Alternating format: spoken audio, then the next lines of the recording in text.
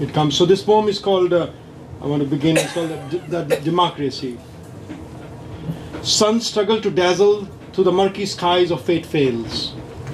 Foggy lanes of the city of scorpions seem slimy. Dark from the blackout of 30-year-old nightmare, bright from the shimmer of recent wounds. Fish-eyed fashionable girls peer from the anguished wooden windows.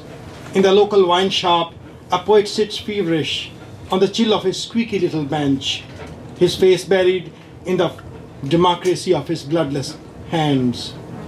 His fragile legs shake from the horror of obscene slogans of bald Hitlers. In the tin-roofed meat shops, deaf butcher women clean intestines of buffaloes of the past, a vague ritual of reviving thorns of memory. In the slippery lanes of Asan or Bhatiati, stench of the rotten brinjals chokes deities clogged in the niche of crumbling shrines. Wandering cows swing their dung-infested tails to bless the human rights experts from the West. Pigeons drop dirt on their glistening scalp to damn their pious souls. A balance of the scales of justice. Just these mantras, poet, of the frozen lanes from the city of fiery dragons of hunger, deaf to the helpless cries of a just-born baby being hacked into pieces by weird wizards of a blind aristocracy, the democracy.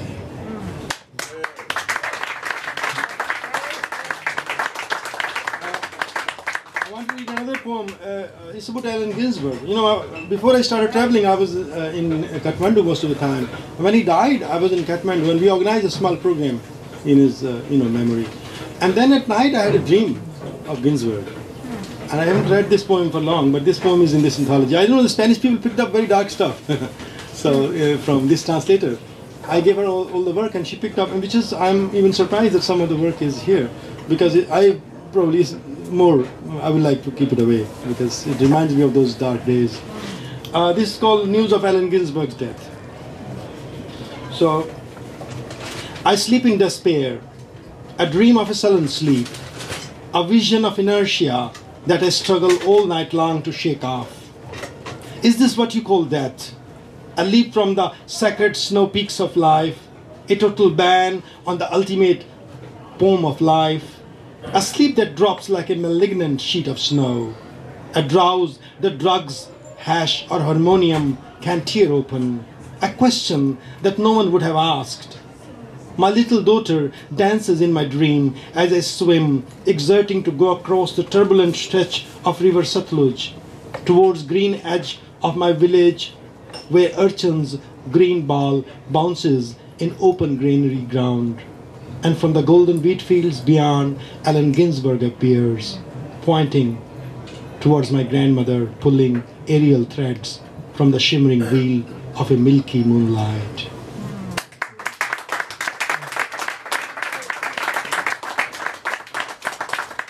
Of course, I like to read my signature poem because I have come after almost 9 months, and I want to read Mules because it's my favorite to remind you where I come from. And this poem, the good news is they brought this book. It was like 900-page long, big book, and I couldn't even carry one copy. I once carried 5 copies, and they charged me at the airport. Because it's so heavy. And now I asked them to do a smaller version. So they have brought a reduced version of Nepal trilogy. So this will be easy for my friends. I mean, no, I couldn't even ask someone to buy it because it was like 200 euros. You know, so I thought it's good that they did this small version. And so this is a poem, my favorite poem. I think I read before, in honor of Philip and beautiful Laureen here, whom I dream of all the time. This poem called Mules. On the great Tibetan salt route they meet me again, old forsaken friends. On their faces fatigue of a drunken sleep, their lives worn out, their legs twisted, shaking from carrying lustrous flags of bleeding ascents. Age-long bells clinging to them like festering wounds, beating notes of a slavery that modernism brings. Cartons of iceberg, mineral water bottles, solar heaters, Chinese tiles, tin cans, carom boards, sacks of rice, and iodized salt from the plains of Nepal Tarai. Butterflies of the terrace fields know their names, singing brooks, tempests of their breathless climbs. Traffic alert and time-tested, they climb, carrying dreams of posh peacocks, pamphlets of a secret religious war, filth of an ecologist trial seaman, entire kitchen for a cocktail party at the base camp, defunct development agendas of guilty donors, the West's weird visions lusting for an instant purge, stone steps of the mountains embossed on their drugged brains like lines of a goated love scratched on the historic rocks of the water spouts, starry skies of the dozing valleys know the ache of their secret sweat.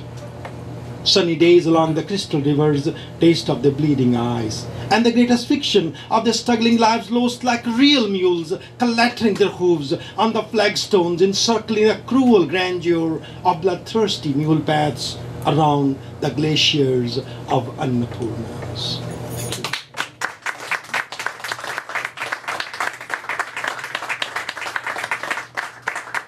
I'd like to read this love poem, which is my favorite again, to just remind, to revive my, relations here. This is called River, and it's more interesting because it's not about my wife; it's about someone else's wife. So this is called River. In Sanskrit we have this great tradition of creating big images.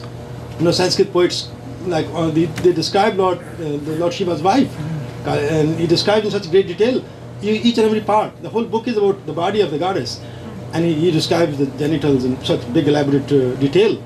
And God got so angry, the goddess got so upset, she cursed him, and he turned into a leper. So such is the power of the poetry, that it can even enrage a goddess. But these Sanskrit poets, they have a big tradition, so I try to play with it and try to work with them. So poem is called River.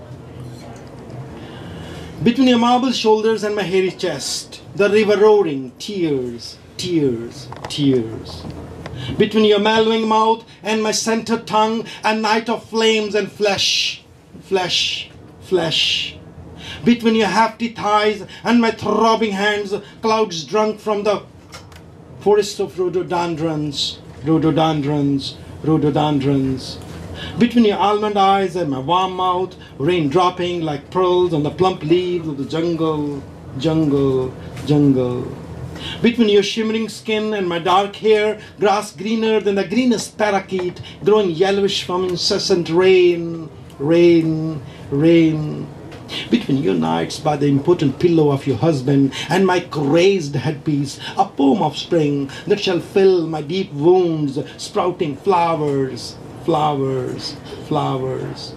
Between your tulips and my fragrant pen, a brain fever bird's crazed cry, mad, mad, mad. Between the sparkle of your teeth and my sleep, a rain coming like a roar of a starving stream in the starless summer gloom of the night, night. Between your melon breast and thrust of my soft lips, the rage of the river battering its head against the magic mountains, mountains. Between your decisions and my flickering lamps, the river mad. You poet, you bastard, go away.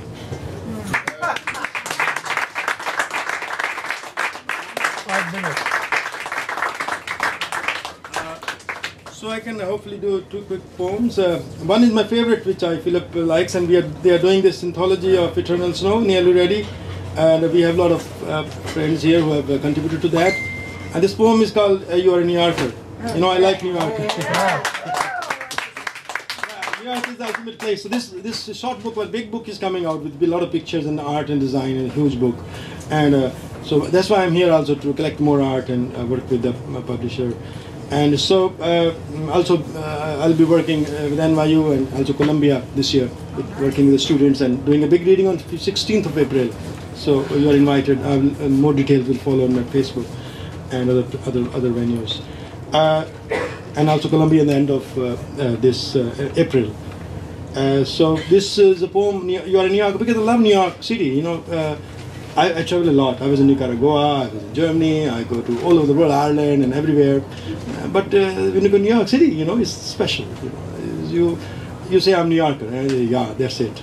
But in Germany or England or Nicaragua or say anywhere else, in India or Nepal, they will ask you where you're from. In New York City, you have to have that spirit of being. So if humanity ever evolves, I think it will look like New York City. So this poem, You Are in New York. The day you learn to notice Sparkle of sullen silences snapping the darkness of damp burrows. Or stop taking notes of wild blizzards racing along the signature shore. You are a New Yorker. The day you start hearing Gaga songs in the screeching subway cars, or stop saying, I don't know no Spanish to Latino elders seeking directions, you are a New Yorker. The day you start understanding the thick jumble of subway announcements or roadside pronouncements, you don't have to be a Rockefeller to be a generous guy, you are a New Yorker. The day you stop taking Free Staten Island ferry to click a perfect shot of Statue of Liberty, or stop visiting Times Square at night and forget to find a way out of its labyrinth, or learn to walk the Brooklyn Bridge without a secret desire to dangle a padlock on one of its rafters, or stop seeing Walt Whitman sitting atop his edge looking for his beautiful boys and vagabond ferries entering the sheltered bay, you are a New Yorker. The day you stop fearing spy dogs at Grand Central, recognize the homeless that hang out at Port Authority or Jackson Heights. The day you pass through the shrunken midnight of Sutphin Boulevard or Jamaica subway station without holding your breath in terror, you are a New Yorker. The day you start loving Starbucks coffee, wafting along the white glassy Manhattan malls, or learn to chew the Brooklyn bagel, or lap up the steaming loneliness of chatty dog walkers around Central Park, or learn to make love and forget the face of your partner, you are a New Yorker. The day you stop guessing the origin of blonde teenager, reading current issue of the New Yorker, stop looking at the bare shoulders of Vietnamese girl on the free Wi-Fi table near the entrance of So Nice Village Cafe on the first day of winter snow. The day you pass by the Magnolia Bakery loaded from famed cupcakes or moon-sized cookies. The day you stop visiting White Horse Tavern to pose against Dylan Thomas's drunken portrait. Or stop hearing John Lennon's voice climbing the fire escape ladders of Hotel Chelsea. Or stop looking for the room where she gave Leonard Cohen a blowjob. You are a New Yorker. That you stop gawking at gay couples on L train, romancing like Bollywood couples, or fervently discussing pussy power, animal rights, or their ailing pets or parents. The day you stop staring at the Hisadak Jews of Williamsburg, their curls dangling out of their black velvet caps like Lord Shiva's sacred serpents, you are a New Yorker. The day you learn to laugh like a Latino bartender, or smile like a Filipino waitress, standing beside her stuffed rose pig like a queen. Or stop looking at the cleavage of the nudist poet at Central Park, or learn to check your seat in the subway for a stain of shit a homeless might have left for you. You are a New Yorker. The day the girl from Cleveland, Ohio, behind the counter at Greenwich Cafe gives you her email or offers a free top-up on your coffee or lets you take her out, you are a New Yorker.